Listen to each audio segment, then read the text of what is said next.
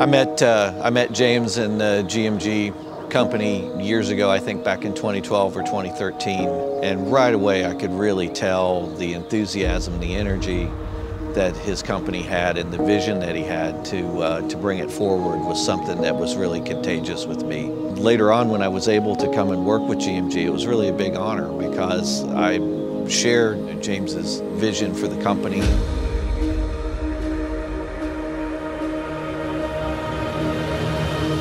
I've come to really appreciate what he brings to the track, and every time I come back, there's something new in the infrastructure, there's another new piece of equipment. I write a very detailed report at the end of every weekend and send it in, and I give suggestions, and I'm always impressed with how many of them are picked up and applied. It's encouraging to be able to contribute to something like this and see it grow. There's a lot of loyalty and a lot of camaraderie, and these are the things I appreciate because this is a tough sport. It's demanding. You come out every day with the idea that maybe you could win, and you can't always win. You have to apply yourself and focus, and if you do a really good job and you have the right kind of day, it can come to you.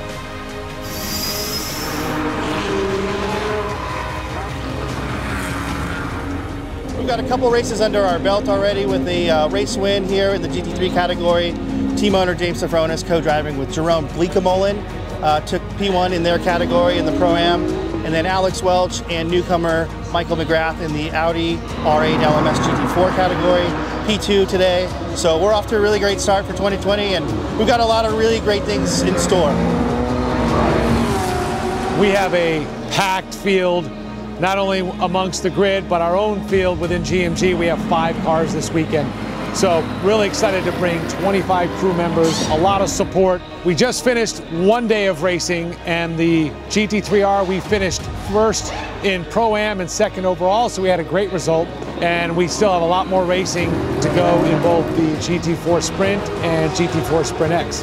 What's exciting about this year is we also have the new GT Sports Club, which also encompasses the GT2 class. So we're excited to have new customers, Mike Lefevre and Stu Frederick, come on board, as well as Stephen Lawler, and then Jason Bell tripling up with his GT2 RS Club Sport Porsche in the GT Sports Club class. So at GMG Racing, we're going to have a busy year. We're really excited. This is what we love to do. We love to cultivate and develop drivers, whether they're young, up-and-coming professionals, or gentlemen drivers looking to create a craft within the motorsport industry and become top-level amateur drivers to compete amongst their peers. So for us at GMG Racing, we're excited because this is what we do. We have the infrastructure, we have the equipment, we have the cars, we have the semis, we have the engineers, the driver coaches.